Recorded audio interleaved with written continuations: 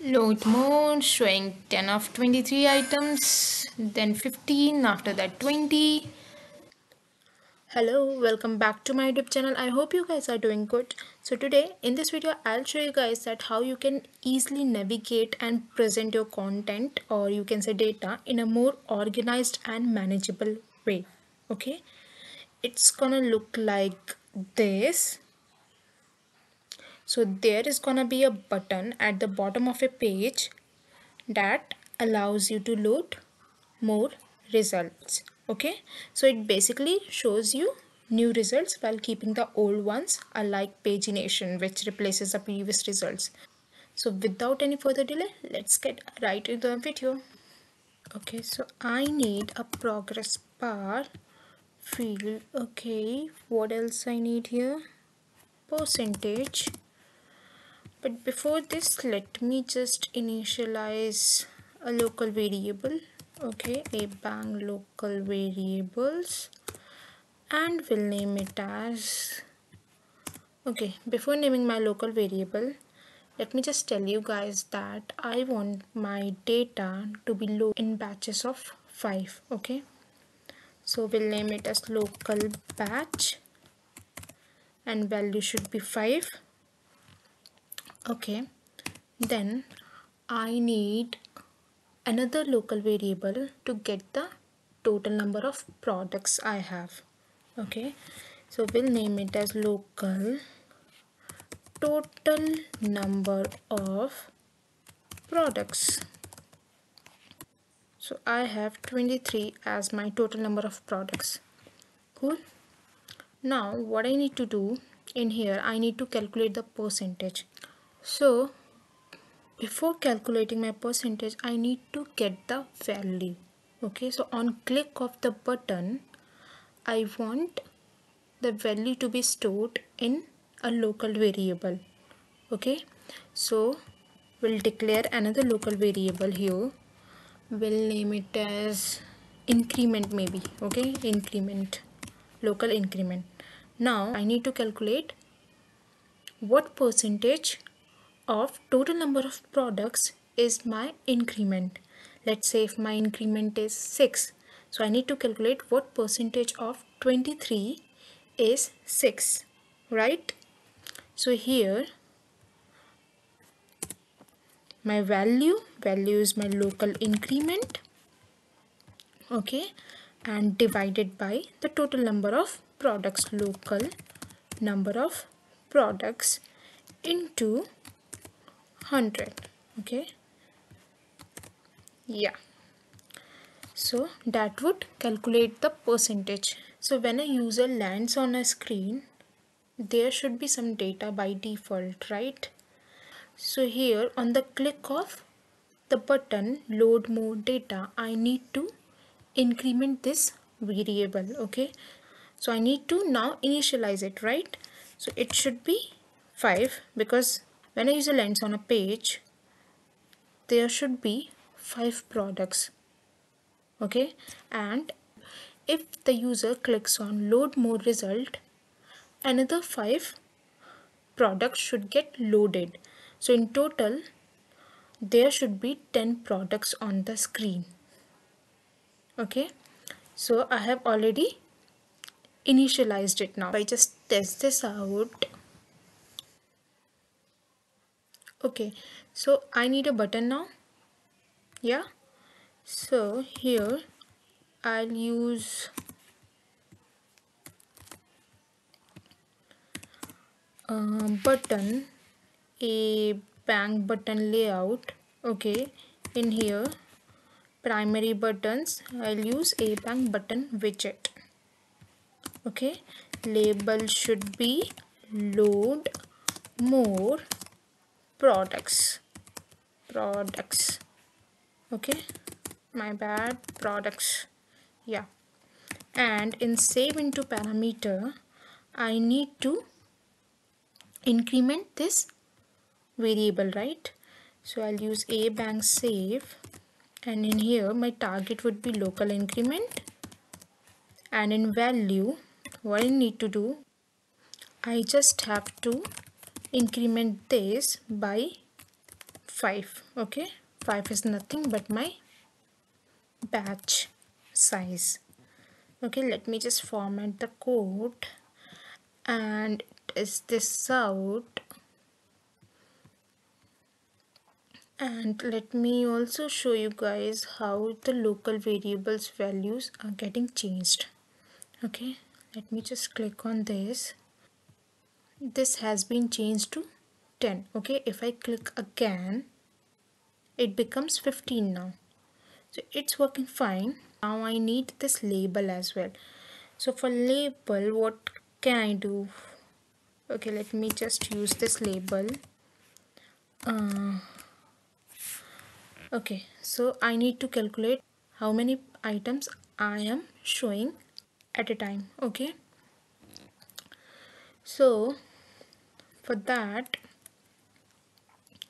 I need to concat this local increment with local total number of products. Okay, so local increment, then what is there? It's showing these many items of total number of items. Okay, so let me just use this showing. Okay, I need to wrap it inside concat first. Concat, which will concat the text. Okay, concat showing, then local increment, the number of items. Okay, and then of,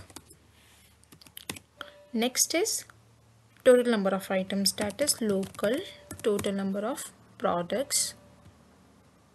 Okay, and here comes our items.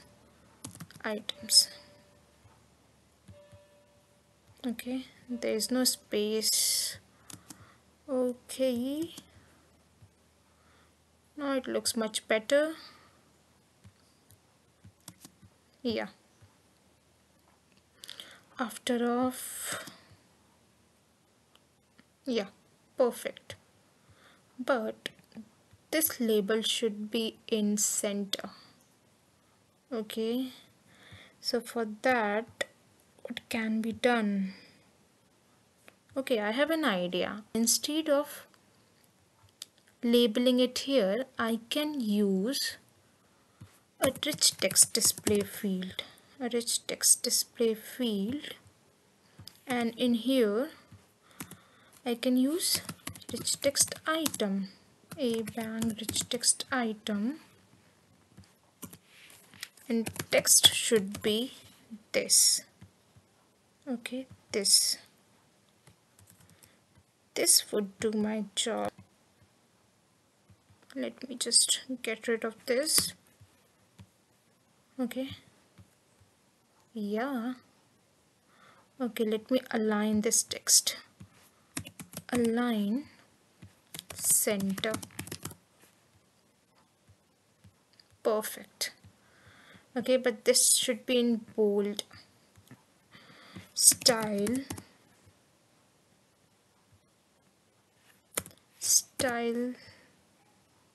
okay, I cannot use this here. I have to use it inside a bang rich text item. My bad. In here I need to use, yeah, style strong. Yeah, okay, yeah, this is better now.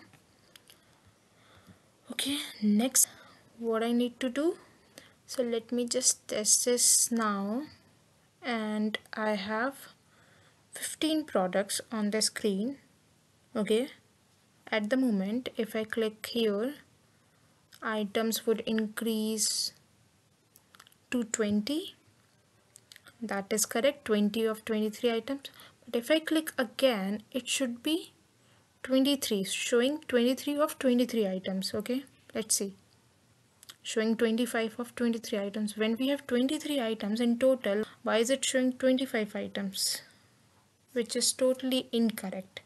So we have to handle that as well. Okay, so in here I am incrementing this variable by local batch. So I can use if condition. Okay,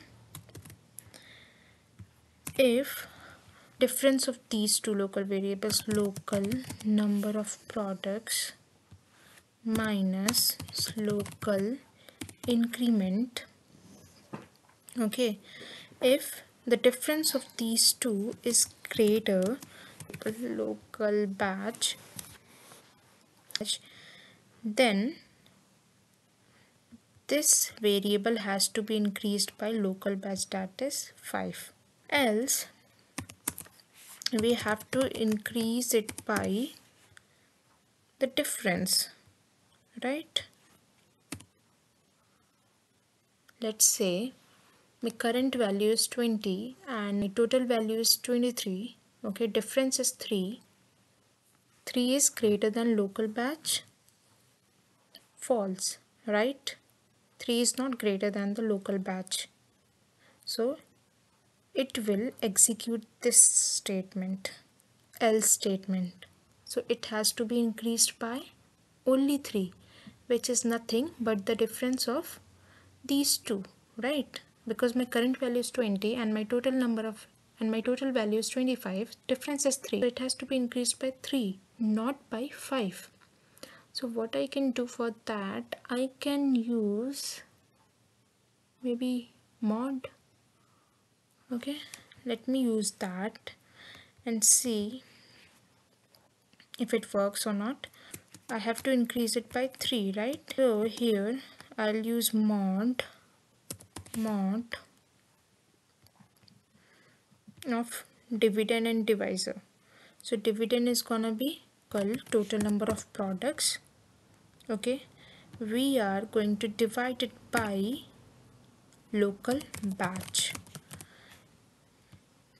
Okay, let's say my current value is 20 and my total number of products is 23. So 23 is my dividend and batch is 5. If I divide 23 by 5, it gives me remainder as 3. So here it's 3. Okay, and local increment is 20. So 20 plus 3 becomes 23, right? So my local increment would become 23, from 20 to 23. That is correct. It should work. Let me just format the code and again test this out. Yeah, showing 5 of 23 items. Then okay, there is an error. Could not find variable local batch local. Okay, I think comma is missing. Yeah, here. Let me just again test this. Showing 5 of 23 items. Then it should be showing 10 of 23 items. Yeah, showing 10 of 23 items. Then 15. After that 20. And then it should be 23. Yay! It's 100%. Okay. Now we need to hide this percentage. We will be calculating the percentage, but we need to hide it. Okay, here there is a parameter called show percentage, which needs to be set as false. There you go. Let's test this again. Show more products. Yeah, it's 100%. But what would happen if I click this again? Let me just do that. Okay, this shouldn't be the case. I need to handle this as well. So when it's 23 items, it should disable this, right?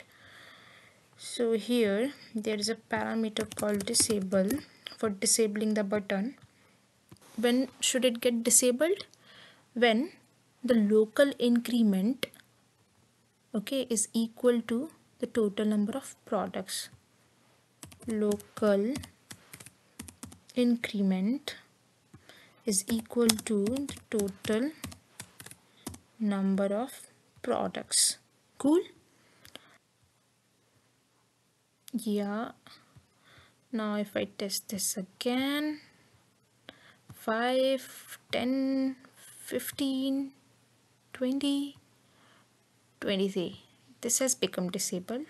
If I view this in phone, this would look like this. You guys must have seen that these kind of designs are mainly used in e-commerce websites. But there is one thing that is pending, is the color of this progress bar and the button. Okay, I need to use the color parameter in progress bar field. Okay, the code is hash 00000. I will use the same color in button widget. Okay, and the style of this button should be solid. Okay, cool. Now if I test this, there you go. Load mode showing 10 of 23 items, then 15, after that 20, then 23. Yeah, so that's all for the day. If you want more such videos, please like my video, share it as much as you can, and yes, don't forget to subscribe to my channel. I'll see you guys in my next video. Until then, cheers, bye bye.